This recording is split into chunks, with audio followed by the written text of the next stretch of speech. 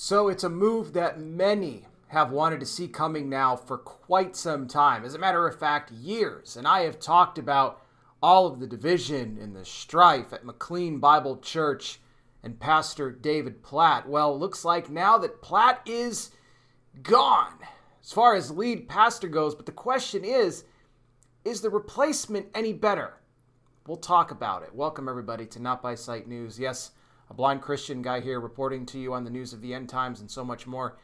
Thanks for spending part of your day with me today, reminding you, as always, that we walk by faith, not by sight. And for someone like me, well, that's kind of my only option. I have highlighted now for years, as I mentioned, the division, the strife at Mclean Bible Church, the struggle between the congregation and the leaders of this church, including Platt, who has implemented a bully-like style. Sound familiar with a lot of the other pastors I've talked about over the past several years? Yeah. Harsh leadership, trying to dictate to the congregation how things are going to go, pastors that don't want to be held accountable for their actions. I mean, this church has also lost just countless amounts of people over the years as well that were not willing to play ball with what Platt wanted to do. But if you look at, set that aside, look at Platt from a theological perspective. This is somebody who has gone extremely woke, especially over the last year. And some of the comments that he has made in the past about, for example, I can just tell you, we need to elevate people of color just because of their color to positions that maybe they're not even necessarily qualified for. Okay. This guy has also implemented, because why else? Why not? Cultural Marxism from his own pulpit. And when I heard the statement about what they were looking to do with Mclean Bible Church going forward with the new pastor, it really shocked me because it couldn't be a bigger lie. So why did Platt decide this? Who is the new pastor? Are they any better, or are we going to get a lot worse? Well, I'll tell you in a second. Really quick, though, guys. If you could, I need your help. Now more than ever before, would you consider making a generous donation to support me and this ministry as my channel becomes increasingly more censored and more suppressed? As YT is just, they have derailed me here, guys, in a major way. I worked hard for 7 years here. I built this platform up over 12,000 subs. You would never know it. You take a look at the views on these videos. I'm lucky if I can average 50 views a video. The likes are way down. The interaction is way down. YT, they're hitting little buttons in the background on my channel, and they're never going to let me get the proper visibility and audience that these videos truly deserve. And look, and that includes, not being able to get ad revenue from this because, unless you consistently average in the thousands for views on videos, you can't get a dime from here. So would you guys consider, send a message to YT that you're going to support me and prop me up here. By the way, no matter how small or how large you can help contribute, it all adds up. It all helps. Here's how you can do it. One, simply click the super thanks button down on this video here, which is how you can tip me with a one-time donation of any amount. Very easy to do from the main video page. Or you can become a premium member of Not By Sight News. Join my Patreon for as little as $5 a month. Patreon.com/NotBySightNews. That link in the description. It's a completely uncensored, unfiltered platform. All the videos go up there as well, like YT, except you'll actually get the alerts for all the content, which YT is not going to send you notifications. That's another big reason why these videos don't get a lot of views. But also there, you can leave all comments completely censorship-free. YT, a lot of times, you guys might put a comment through. They're not going to display it because they see, they don't like what you have to say. Well, we're not going to put it out there, and they'll pull it down. You don't got to worry about that with Patreon. And you can also send me DMs if you want to, get a hold of me directly. So check it out. Again, it's patreon.com/NotBySightNews. Link in the description. Big thank you to everybody already contributing and those thinking of doing so. Thank you as well. Your generosity greatly appreciated. So Platt had kind of alluded to this several weeks ago in a video message that he put out to the church. Now, he had announced previously as well that he was adopting, that him and his wife were apparently bringing a child into the home. And oh boy, I'll be honest, I feel sorry for that kid to have Platt as a father just because of his woke ideology and everything else.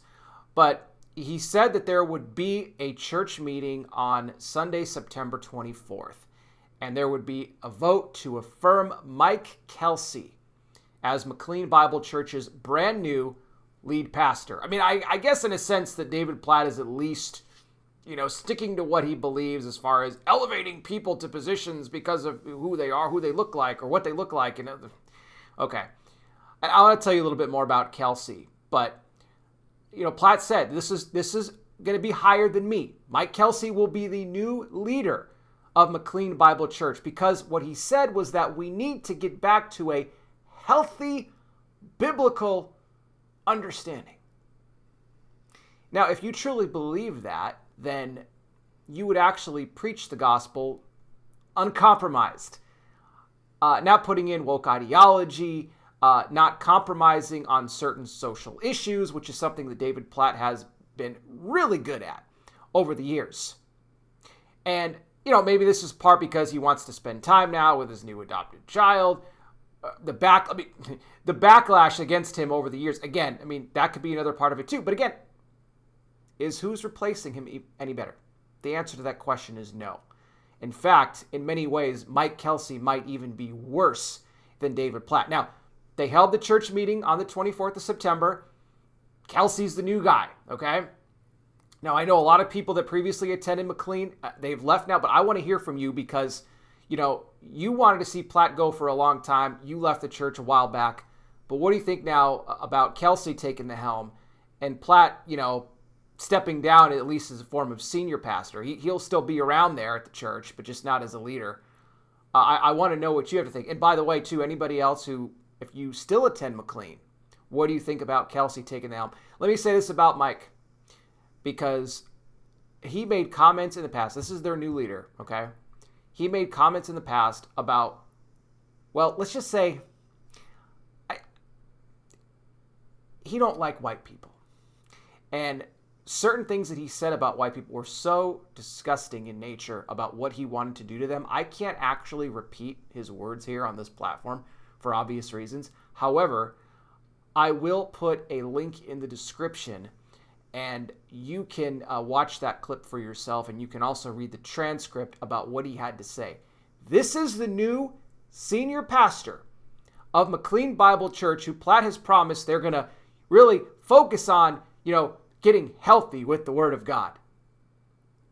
This is scary. And oftentimes, when disgraced pastors like Platt step down, you get one that's even worse that comes in after them. It's not somebody usually, more often than not. Believe me, I know, because I've been talking about this for years now.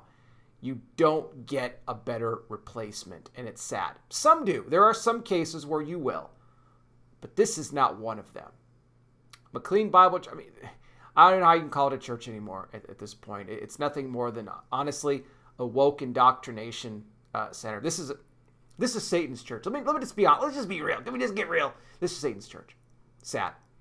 What do you guys think? Chime in down below, whether you attend, whether you previously attended, or if you're just a casual viewer here and you want to offer some thoughts. You've heard about David Platt before. Let me know. What I want to do right now, though, is something I do on all these videos, and that's end this video on hope. It's part of my ministry outreach. Of course, I talk about the end-time Bible prophecy headlines, keep you guys up to speed on everything else going on.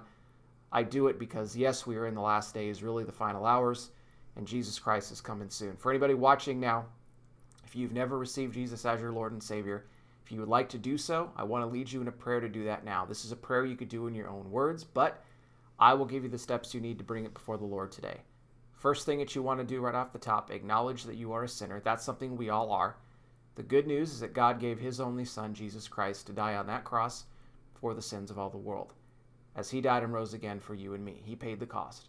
What you have to do is repent of your sin, which means to turn from sin, not just to say you're sorry and then jump back to your old ways, but to actually turn from sin, which are those lifestyles, patterns, habits, behaviors, things in your life that go against the Word of God. If you humbly go before the Lord, though, and ask him to forgive you, he'll wipe your sin away, and the Bible says he doesn't remember it any longer.